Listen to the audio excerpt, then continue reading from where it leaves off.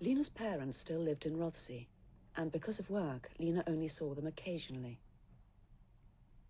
In London, she spent most of her time in adult company. It was thought she needed to be with children her own age. And so she was enrolled at the Italia Conti Stage School. Lena? Yes, Mr. Vogt? Ron.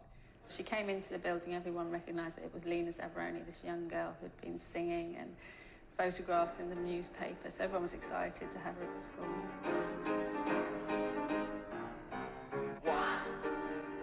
During rehearsals, she was so quiet and everyone was competitive and I'm going to do this, I'm going to do this.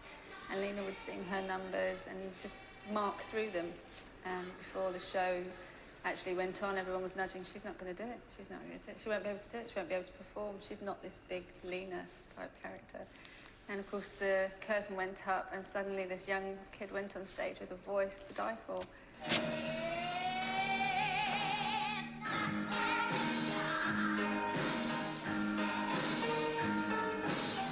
At the age of 14, Lena was now old enough to double the number of days she could work.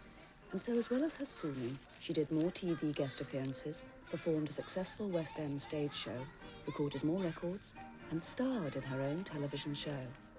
It seemed as if there was no stopping her. Raindrops on roses with whiskers on kittens, bright copper kettles with warm woolen mittens, brown paper packages tied up with strings.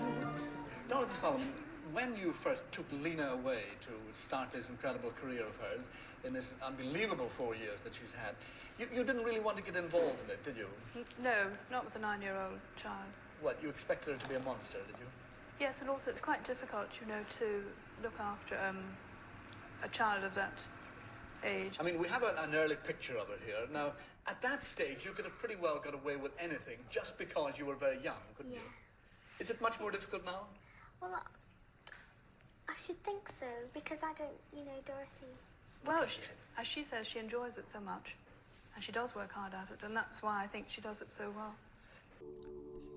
I think I was a student here when I read in the tabloids that Lena had put it down to being at stage school with other girls around her who were much slimmer than her, and I actually remember feeling offended that I almost felt blamed. It was a case of, Lena, why have you said that? Nobody ever mentioned weight at school. Nobody ever said anything.